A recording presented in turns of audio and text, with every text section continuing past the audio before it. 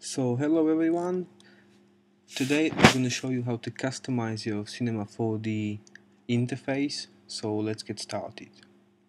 Up here click on edit and go down to the preferences,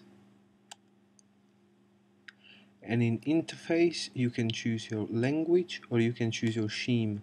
The Cinema 4D have two default themes, which is light and or dark. I'm using now light, and dark looks like this. Or if you're going down to theme colors, you can click on interface colors and you can set up your own color. Let's say blue.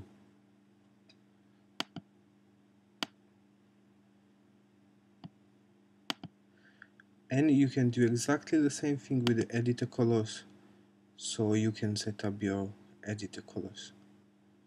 Okay, close this down.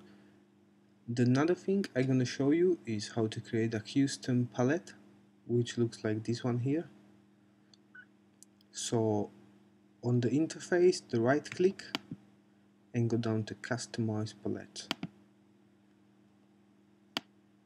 In this box we can click on a new palette and it's pop up the new palette over here,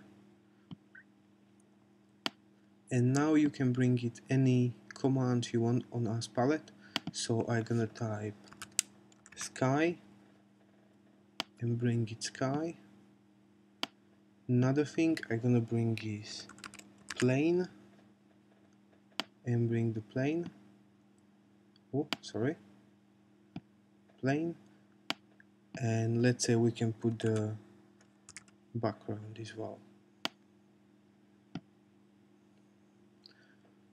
So we got our new palette. Now if you see on the left side of our palette is a little dots, so click on the dot and hold, and now you can move it and you can drag to anywhere you want your new palette to be. So let's say I'm gonna leave it here under the main window,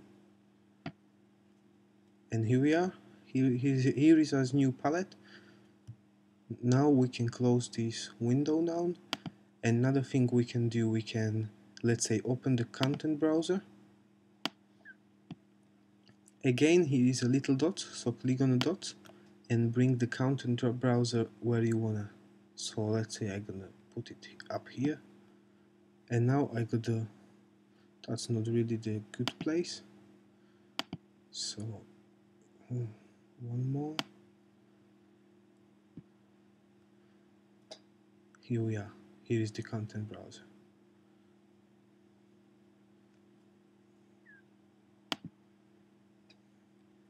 The last thing you wanna do, you wanna save your new palette. So right click on the interface and go down to save palette as. Now you can type it name what you want and you can save it.